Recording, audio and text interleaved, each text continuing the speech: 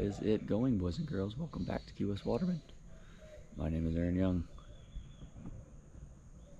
So many sounds, I love it. I've been sitting out here for like 30 minutes listening to the birds. It is day 3 here in Belize. And something I've learned and I love is the sunrise is really early. It's just before 6 a.m. And it's already pretty bright out. If it wasn't overcast, you'd be able to see the sun already. But forgot what I was talking about. It's day 3. Yesterday we didn't get out and do any spearfishing. Had a little bit of weather. We did run out in the afternoon and got to this beautiful sandbar. They took us out for the evening. We had some drinks and holy moly, went out and had a couple drinks and just kind of enjoyed the scenery, watched the sun go down. But the gentleman that's hosting us, Will Mitchell, he said the weather's going to be decent today, so he's going to run us up somewhere pretty cool, and hopefully we can get in the water, do a little bit more spearfishing. But yeah, 6 a.m. I think we're meeting him over there in about an hour, about 7 or so. Get the spearfishing gear together. That's a new bird. And we'll see you over there. Alrighty, we are headed out. We've got Will again, Will and Chris, and this is Robert. He's gonna do some camera work on Will's channel like I talked about. Will does have a YouTube channel down here, Everything Belize. Be sure to go over there and check it out. And if you kind of want to see his perspective from today, go over to his YouTube channel, Will Mitchell, excuse me. I'll put a link for that. And where are we headed today? All right, well, we had planned to go north, but the weather doesn't look ideal, and we got to put Aaron on the best locations here to showcase Belize. So we're gonna head south now. We're gonna go to the next island down, Key Talker. Okay. And we're gonna hit some spots on the reef. And we'll probably go to the leeward side of the island, and it's, you know, a shallower depth, but you get different species over there, so it should be a nice, diverse group of areas and get some nice fish. Alrighty, I am looking forward to it either way. I'm in Belize. How pissed off could I be? We'll see you out there.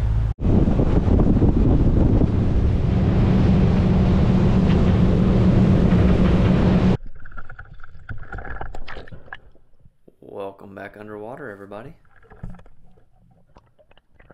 So this is the first spot of the day. Will Mitchell actually had a spot he wanted to check. Said it was just a cave in the middle of nowhere. Not something you hear or see every day. So I was pretty anxious to get in the water and check this out. And I've never seen anything like this. There was no rushing water out of it or water rushing in. It was just kind of looked like a giant took a hatchet and made a crack in the seafloor. It was really cool. Tons of life. So this is my first drop on it. Don't have a ton of stuff like this in Key West in the shallows. You can see just all kinds of life on it.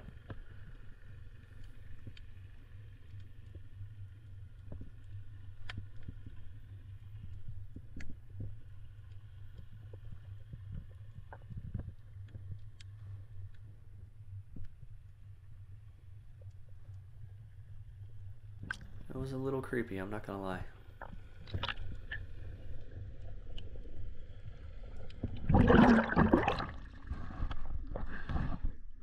Dude, this is wild. Just like a crack in the earth.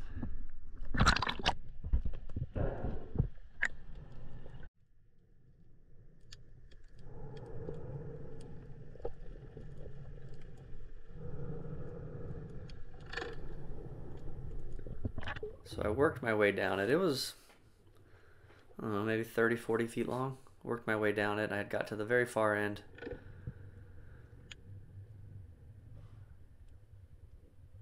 I'm not exactly sure how far it goes back. It's a little intimidating to swim back in there. Looked like some kind of monster could be in there. And I'm panning up this little wall and nice cubera sitting there. I talk about this in Key West. I see a bunch, but I save them for clients. I don't get to shoot that many, so I let it rip. My main concern is I don't want this thing to go any farther back in there and get wrapped up, so I immediately try and get a hold of my line just to stop it from furthering itself in the cave.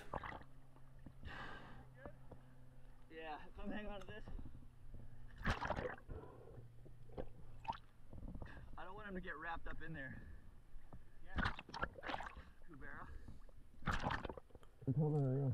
So it's best to have, in this situation, best to have a buddy hang on to the reel and the spear gun just so that fish can't keep swimming back in there and make more of a mess in a more difficult situation.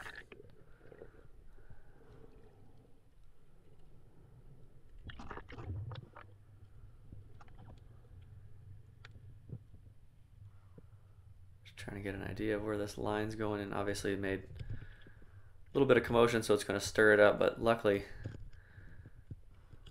was able to pull this thing free.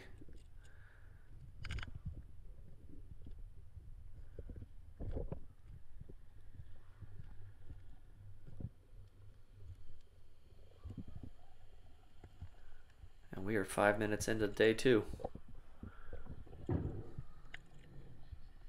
Nice Cubera snapper. What a cool spot.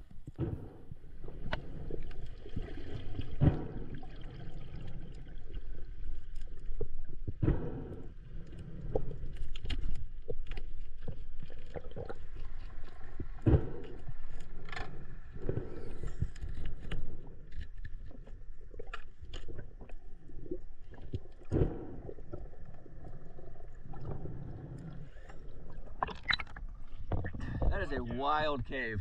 That's crazy, no? It's very spooky. That's a cool spot, right?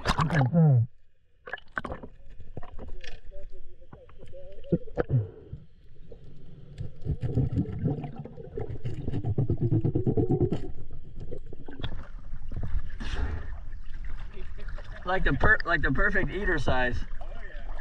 That cave is unbelievable. It literally looks like something out of a Stephen King movie. There's like stalactites or whichever one hangs down. It's kind of creepy looking. So that is the first spot. That cave was just kind of eerie, to be honest, but just a beautiful Cubera snapper. Right? Back home I saved these a lot of these for the clients, but today I'm kind of a client, so I shot one. But what I want to point out is look how close to shore we are. That giant cave, it's just that was unbelievable. That was super cool to experience. Beautiful fish. Good start.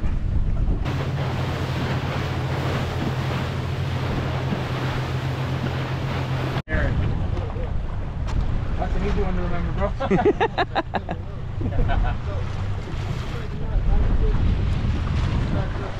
Look at this water. Okay. It's unbelievable.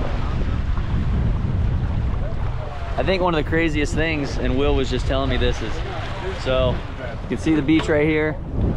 This is the reef where the waves are breaking right behind me. And right behind that, he said about 100 yards behind that, it drops down to about 2,000 feet. And in Key West, we have to run 25 miles, at least minimum 25 miles for that. And this is just right here is over 1,000 feet of water. Yeah, he was. Unbelievable.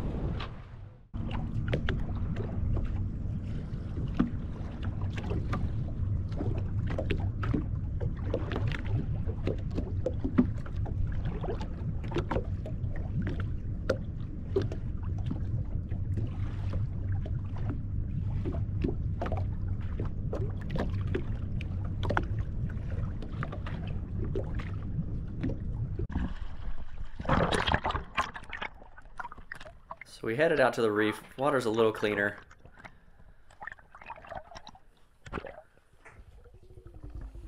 First thing, when we get up to the rocks, school of small yellowjacks came in. I really was craving a yellowjack, but I just couldn't bring myself to shoot it. It was pretty small, and there was a few of them. I just couldn't bring myself to do it.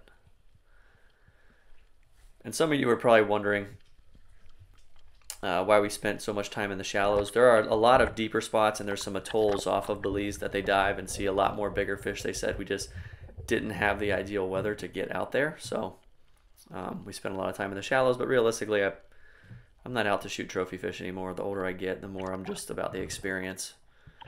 And I'm sure we'll be back. So next time, if we get some good weather, we'll get out to some of those deeper areas and hopefully hit some of those atolls. But again, the reefs were just unbelievable. We're in 8 feet of water.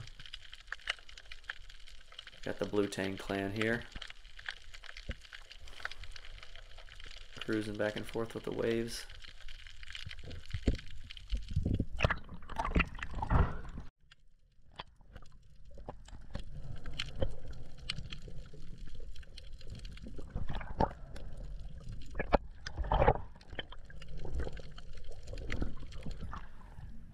So I had been swimming around for about 30 minutes. You just see me unload one band there. I had seen this schoolmaster pop in and out of this cave a couple times. So I figured it was probably time to start shooting fish. I had just been swimming around enjoying everything. Schoolmasters are almost like dog snappers. They like caves. They'll pop in and out of them. They are curious. So I was just kind of anticipating I was going to come around this corner and wait to see if he was going to come out of this cave.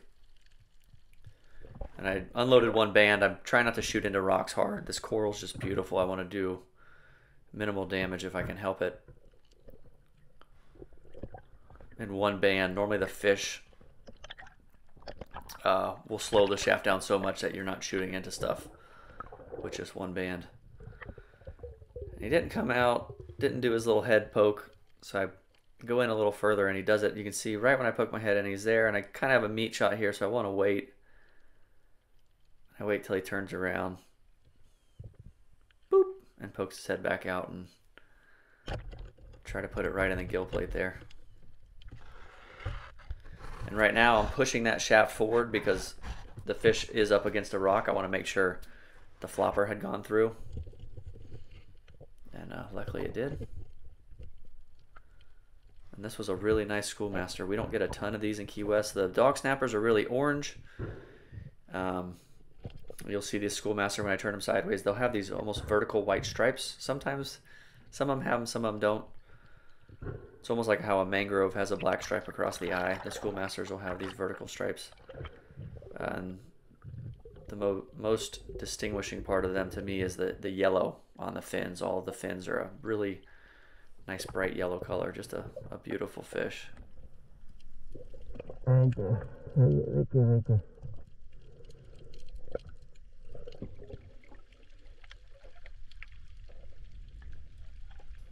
This is pretty neat. It's just a solo permit following an eagle ray.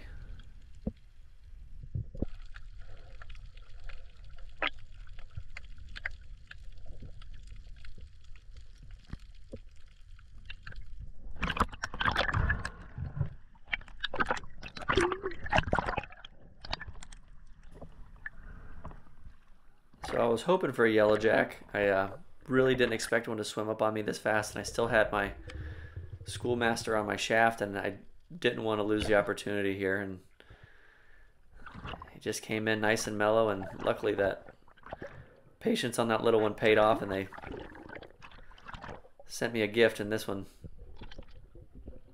was just a perfect eater size. Came right in, super mellow, all by itself. And apparently the locals don't target these very often, which was kind of surprising to me. Something I did learn is they do love barracudas. They eat barracudas. It's all they talked about, was looking for barracudas. But not so much the yellowjack. It's funny just how different areas focus on different fish. And it's funny, I didn't see a whole lot of mangroves this trip. I saw a few here and there. And after I shot this yellowjack, it's kind of hard to see, but a big school of mangroves came in to check out the commotion. Again, action brings action.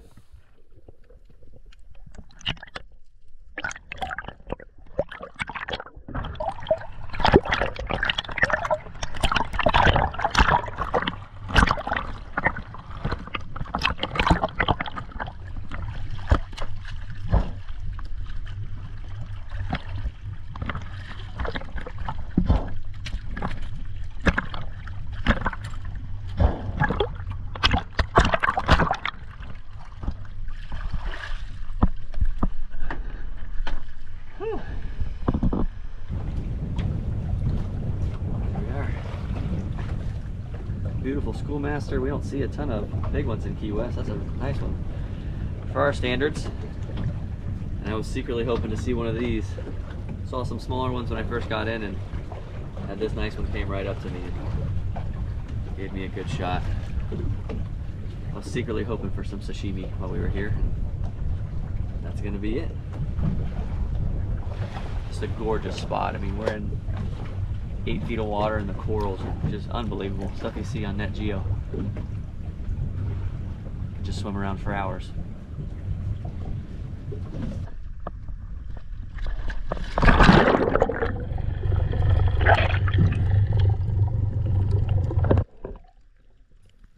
I felt I had taken enough fish from this spot, so I decided to hop back in without the gun and kind of just enjoy the reefs here. I've said it 30 times. The reefs here are unbelievable. It's truly a magical place.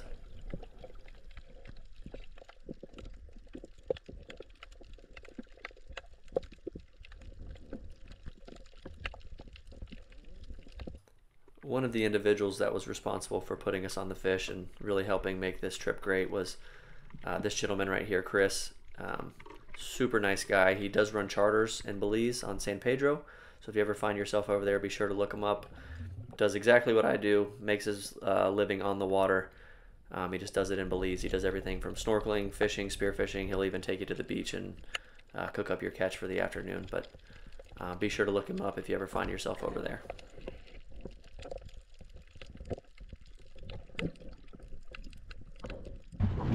All right, so it's only about 11:30 and I've already got quite a few fish in the boat.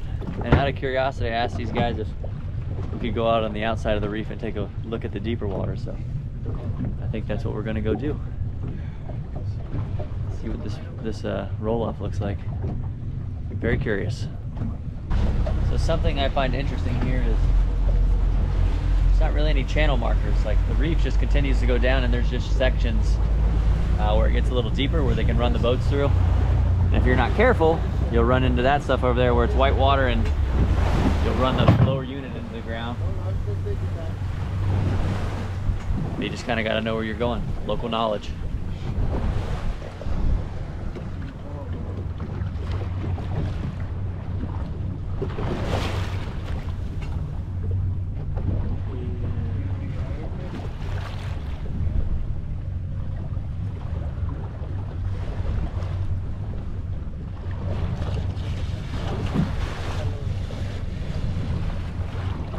Hold on. It looks like this is the deepest right here. You're in the shallowest we've been so far.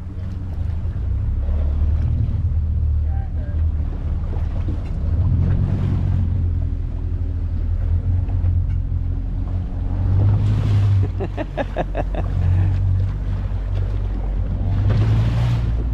a little different than back home running through the channel.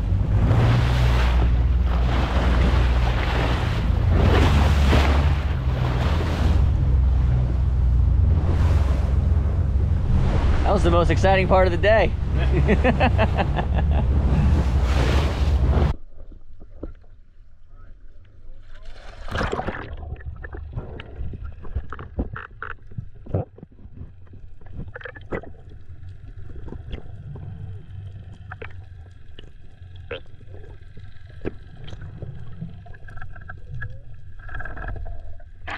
Huh? Yeah. Oh. So all I really wanted to do out in the deep water was just kind of look at the bottom structure. Just being in a new place, I wanted to see what it looked like, see if it looked any different than Key West. This is the face of that roll-off. If we'd went another couple hundred yards out, he said that it would have dropped off into the abyss to thousands of feet of water. But just wanted to stretch my lungs a little bit and see something new. So this is my first drop. Bottom is, I think it was around 50 feet. Just wanted to get down there and check it out. Looked pretty similar to a lot of spots in Key West. There's some kind of what I call crunchy bottom. Little heads and corals here and there. Nice big yellowtail snapper. Weird to see one by itself, but...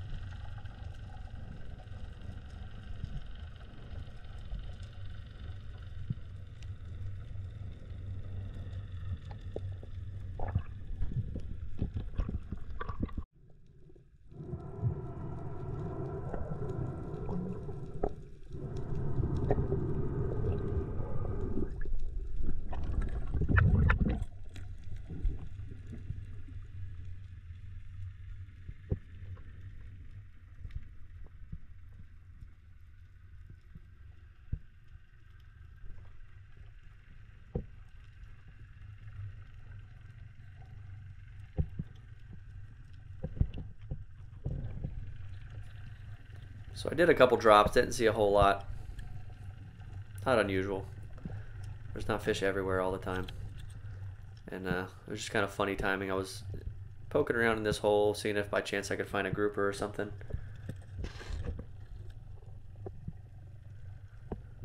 And a lot of times this will happen. Groupers or snappers or even yellowjacks will come while you're doing something else. They'll come check you out, and I'm on my way up and somehow didn't see this. Started to make a little bit of commotion and realized a nice mutton snapper had come in to look at me. Will was coming down to film me, and you can see this mutton snapper kind of taking off on its way out, and Will threw a shot at it and just barely hit it a little high, and it didn't stick. And I just tried to keep my eyes on it. You can see it darted back into that hole. He's in that hole. He went in the hole. Yeah. And one mistake I see a lot of people make when this situation arises is they see a fish swim into the hole and then they'll pull their head out of the water and talk about it for a while. You need to continue to watch that hole just in case that fish does decide to dart or come out. I see way too many people do that, and then they lose track of the fish and you don't know where it went. So Will was having a tough day. Like I said, he made a YouTube video on this day if you want to go watch it. He had some shark problems and some other stuff. He just having one of those days. Sometimes it happens. We all have them. And he wanted to give this mutton another go because he had hit it. It just didn't, the shot just didn't stick. But he did a couple drops and did some loops around the coral head. And it was funny. It's like every time he dropped, the snapper would poke its head out on the other side, and it just kept shifting, and it wasn't lining up. So he finally was over it and asked if I would go down and take a look. So because I know this fish is in here, I'm right-handed, so my gun needs to be on the outside. So I'm going to circle this rock counterclockwise. If I do it the opposite way, my gun's going to be on my inside, and it's going to be kind of uncomfortable and at a weird angle, if that makes sense. So it just gives you a little more room to work. Now, if you're left-handed, you'd want to circle this rock clockwise. And I come around this corner, and I can see the mutton's head just poking out, so I get ready, come around the corner, shine him, and I don't hesitate. Because this fish has been hit, I have a feeling it's going to dart, so didn't hesitate on the shot. The second I pulled the trigger, it turned, and unfortunately it ran the shaft down the fillet a little bit, but no big deal. Still very edible. You know how particular I am about meat shots, but it just unfortunately happened that way. But what an amazing trip. I truly can't thank everyone enough that was involved.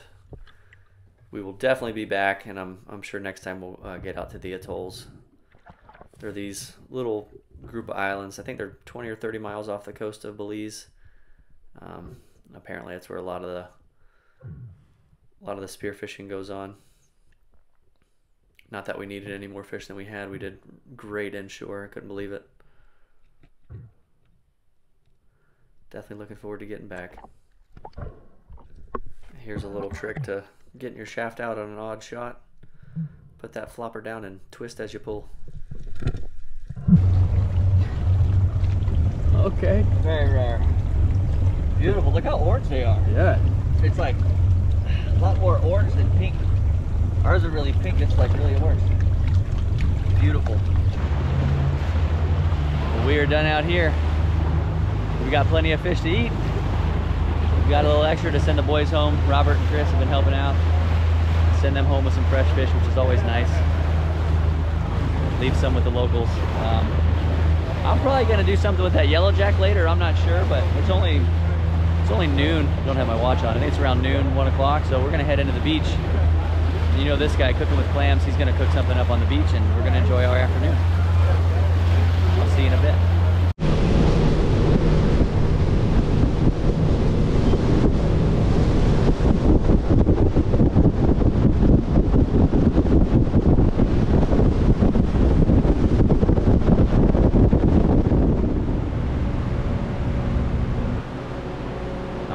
So we had some chats about what to do with this yellowjack, and being in Belize, the first thing you probably don't think of is sushi, but you guys know how much I love sushi and how intimidating it is to me.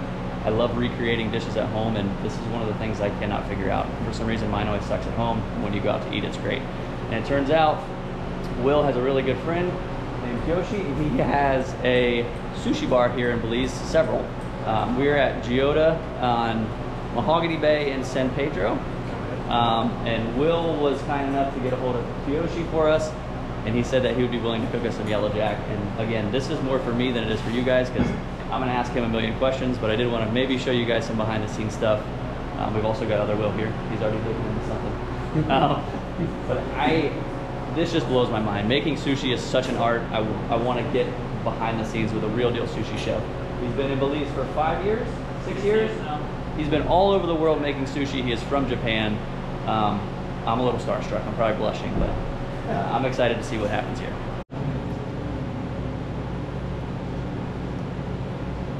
Catch fresh yesterday, no? Last yes. night. Yep, and we chilled it all last night. Perfect size, and then it's pretty much like... So do you like, when you get fish fresh, do you like it to rest for a certain amount of time before you serve it, or is there... It is. We do like kind of aging. Okay. So at usually the fish this size 2 days, 1.5 day, 2 days. Okay. Half is for the aging things. Mm. And then it actually depends on the fish. Jack is a little like we enjoy little textures. Yeah. How it's harder than the snapper. Yeah. So I prefer like a day, overnight, and 2 days. Okay. Maybe That is interesting, because that's how we feel at home. We like it to at least rest overnight if we can, for maybe a day or two. I know. Like, it depends on the fish, though. It's kind of hard to say. Like people say, "Oh, it's fresh." It's fresh, but it's actually fresh as just catch. It's Yeah, not that's not good. Yeah, chewy, right? Too chewy, and then that flavor's coming up here. Same as beef. Okay. We need aging, and then because after like it's fish then too hot. Yeah. And then like slowly we need to control temperatures, cleaning up bugs and no bacteria things and parasites off, and then so you need to resting in like a little colder fridge temperatures. I do like 1 day, 2 days, 3 days, 4 days, different flavors coming up. Yeah. That's so, cool. Yeah, it's pretty cool. I like it's that. Like how. So I find that very interesting. Sorry, go ahead. He's agreeing with some things that I have found in my time, and that makes me feel kind of good. Mainly about the fish resting.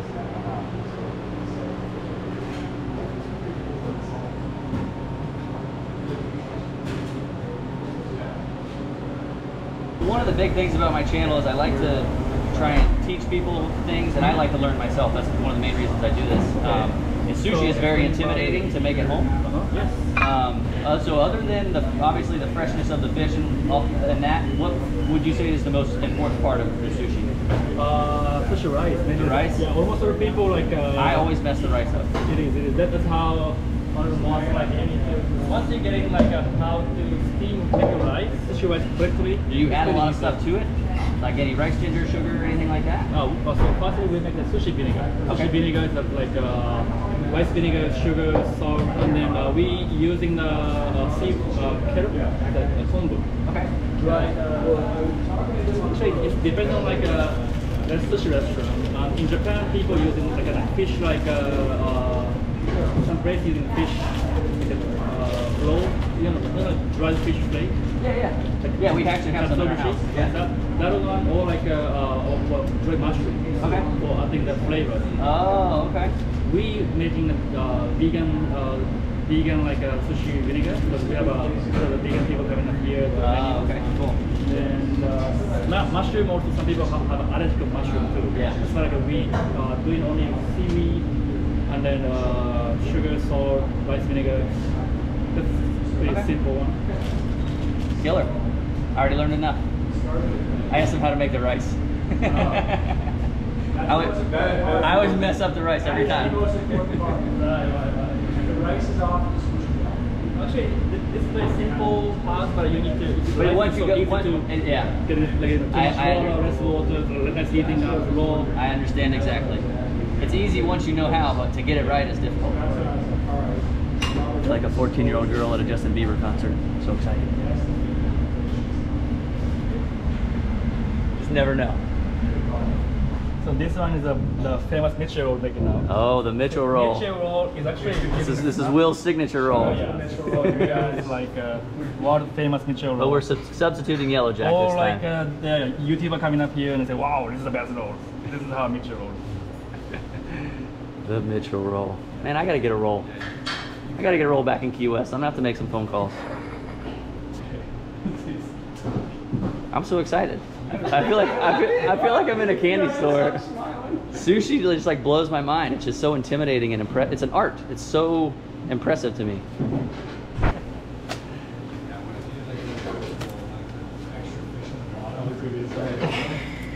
It's served vertically.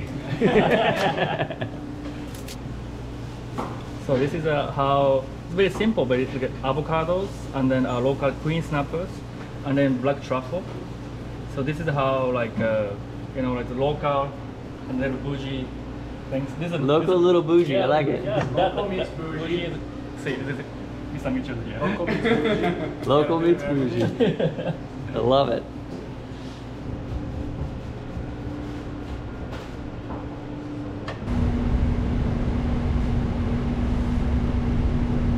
So it's like a fresh catch, that yellow jack. Thanks to we have a sashimi, nigiri style. It's a miche roll style, and it gets like a tempura yellow jack. It's like avocado carpaccio with yellow jack. Amazing. Wow. Chips. So, Thank you so much.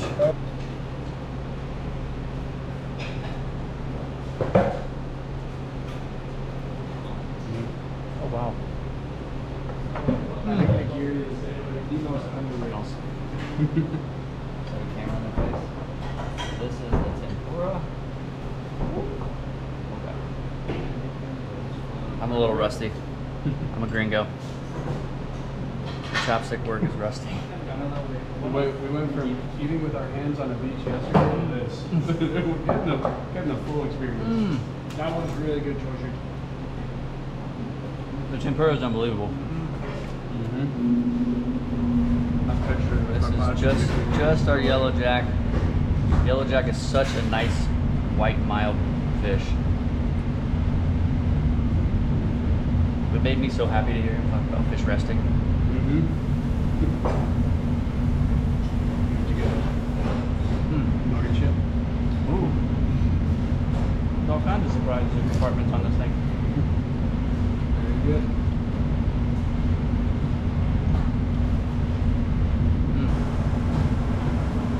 Oh, we've got power tools out.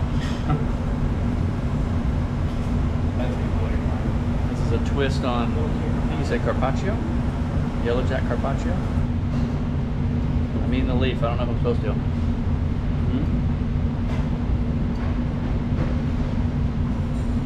Oh my god.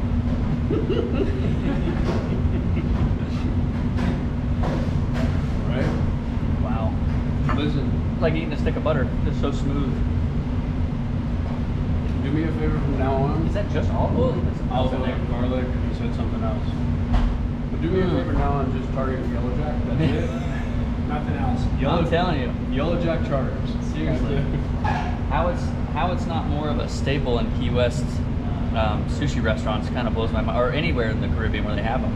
I feel like a lot of people here don't even go after them. Yeah, They let them pass. he said they use them from time to time, but I don't think it's a main target. But don't sleep on yellow jack for sushi.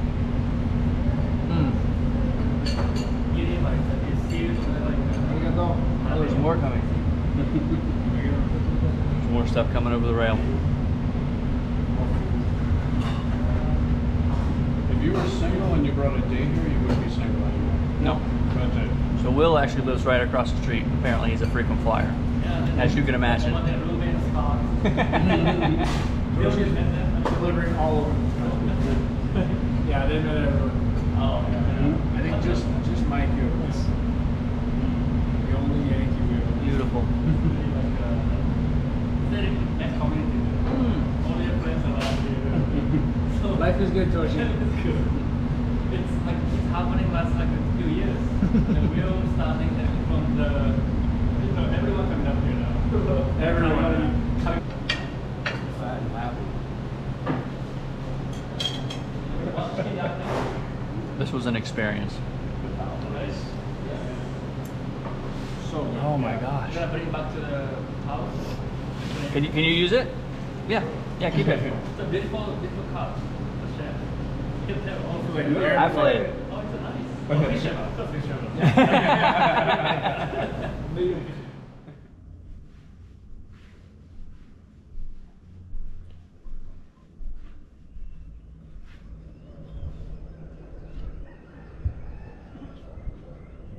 wah. It's our last morning here in Belize. Kind of just the perfect final day to wrap it all up. The weather actually kind of turned, so we weren't able to get on the boat anyways. And I just realized I was pronouncing Toshi's name wrong the entire time. I was so nervous. I do apologize, Toshi. I'm gonna put all his restaurant info in the description as well. If you're ever in the area, highly recommend it. Just a genuinely amazing human being. We had a great time, so many laughs. We also, last evening, went to one of the local Garifuna restaurants, which is one of the cultures here, called Black and White. Got some real Garifuna food. It was the icing on the cake. We had such an amazing time. And I cannot thank Will Mitchell enough, the gentleman who had us down and showed us around, just really bent over backwards to show us a great time. Just an amazing, genuine human being. I can't explain how grateful I am. It's a trip that I'll never forget. Again, he has a YouTube channel. He's kind of a guy just like me, trying to make it in the world, trying to build a life that he enjoys, except he's doing it in Belize. So I'll attach his YouTube. It's Will Mitchell. Be sure to go over there, check it out. Like I said, everything from real estate to local cuisine. They do a lot of challenges and they have a lot of fun. Just a fun group of guys trying to live life. I think that's all I have. Looking forward to getting back to Key West and seeing Madeline.